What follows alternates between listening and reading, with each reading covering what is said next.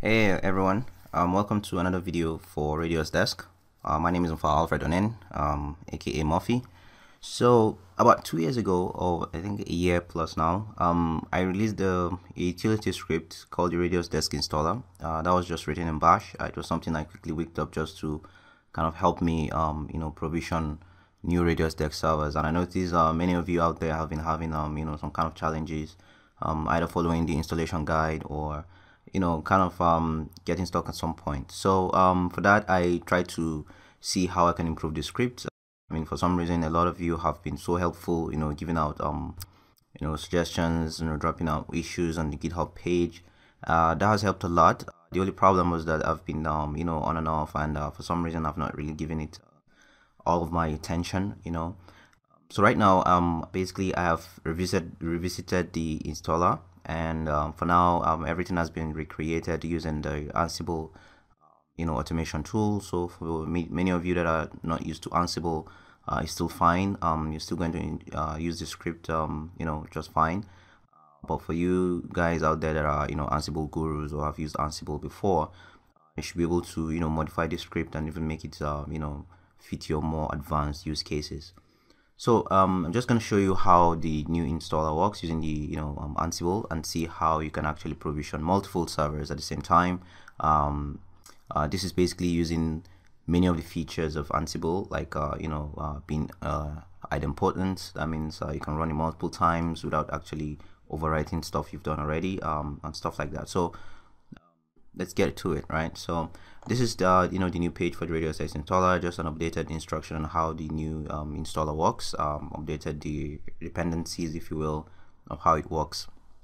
So what I've done is just to kind of get things going and all, I basically created a couple of machines, using DigitalOcean. So I have one CentOS box and one Ubuntu box. I just wanted to do this just for the demonstration here. All right, so I've already gotten the IP addresses down.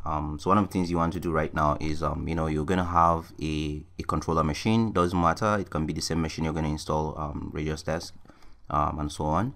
So the first thing you want to do basically is to kind of create an at least try to log in once using SSH to each of the machines. The reason for that is when you run it the first time and Ansible does not tries to find using SSH, if this host has been added to the known hosts, then of course it's not going to find it there, and then it's going to throw this big error, which throws a lot of people off at first. So the first thing you want to do is to make sure you just SSH into any of these boxes here. And one thing I've done beforehand is basically just set up SSH, passwordless SSH. What that means is I can actually just SSH into these boxes without actually typing a password. So this is the best thing you should do. Of course, I recommend you do that a lot, because it's still secure, more secure than the password. If you don't do this, then of course at any instance where Ansible tries to connect to each of the machines, it's going to ask you for the password. So if you're really provisioning a lot of servers, it's not going to be the most useful thing in the world. So just create an SSH key and copy it to the remote machines. That way, basically, anytime you try to access the machines, you don't require the password. It's just going to use SSH authentication. All right, so I've logged into the remote machine just once, so I can exit and SSH into the second one.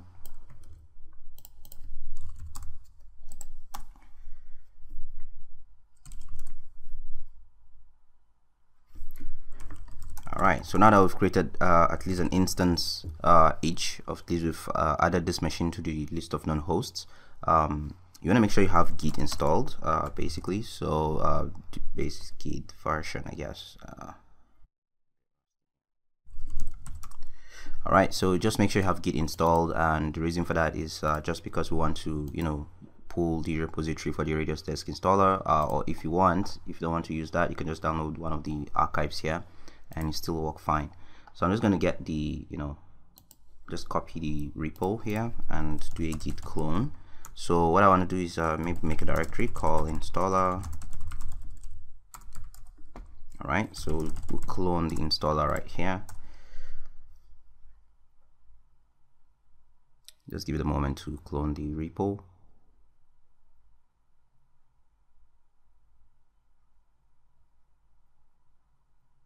All right, so once that's done, you should have the RADIUSDesk Installer, directory.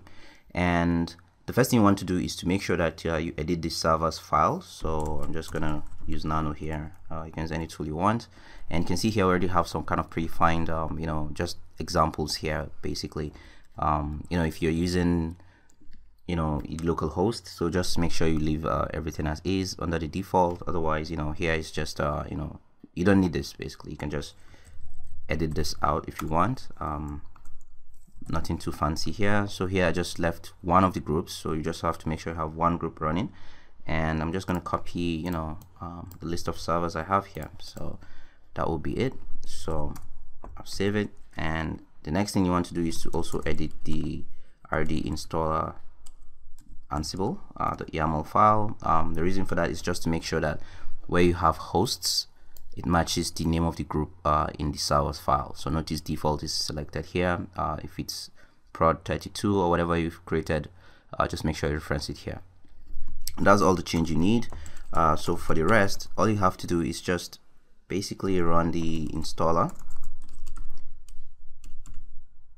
All right, and you should be good to go. So here, of course, you just want to get it installed. So you can press I or 1, anyone should work. Just press I. And now it's going to start installing RADIUSDesk or configuring RADIUSDesk. All right, so because this is going to actually kickstart an Ansible playbook, behind the scenes, it's going to take its time to go through each of the servers and set it up into the states that we've defined.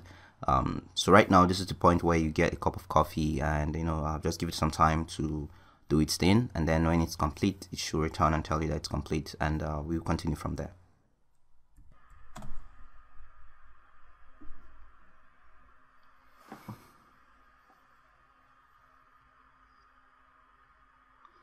Okay, so basically after your coffee and all, you should have a complete installation of RADIUSDesk, and thanks to the installer script, it has really just taken off all the hassle and stress of trying to figure out how to set up PHP FPM for Nginx, or how to configure the Node.js viewer and all that. So these are really taking care of many of those work.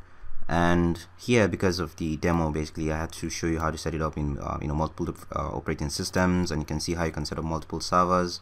If you go back to DigitalOcean, basically what I'm doing here is one of these is the Ubuntu 14.04 box. This is CentOS 6.7. At the moment, CentOS 7 is still in the works, so CentOS Red Hat 7 support is still in the works. But the script has been tested on Ubuntu, Vivid and Willy. That is 15.04 and 15.10, I believe. So basically, yeah, you should be able to use it on many of the Ubuntu distributions and all, Red Hat. All right, so with this setup, of course, we can always test it out. So we can just take this, just visit the RD page. We can, just show you. We can take this one as well, and just paste it and allow it to come up. So basically, of course, the first time it runs, it's gonna go ahead and pull off resources and cache them. So this is a point where you have to let it load, just like this. So yes, I believe the default password is admin and the username is root, and you should be able to log in just fine. All right, so this is your new installation of RADIUSDesk. A lot of work is still ongoing by the core developer, Dirk van der Walt. He's doing an amazing job. He's a very busy person as well, so sometimes some things you just have to go ahead and figure it out, and you can contribute back to the project. So yeah, basically this is me logging in on all the machines. That's just gone through the installer. All right, and we'll have an identical box here. So before I wrap up the video, I just want to show you that this is highly configurable. So I could just press Q to quit it. In the roles directory, RADIUSDesk, we have a couple of directories as well. One of them is vars. This is the only place I would recommend you go and change anything. This is basically going to show you a couple of defaults, if you will, or like the default configuration or parameters or variables. So that's that. So for instance, if you are running a Red Hat based system, you can actually go ahead and just edit this file. The file is YAML based. If you notice the extension YML, so you need to know a couple of things on YAML, because YAML is heavily dependent on indentation, so you just have to get it right.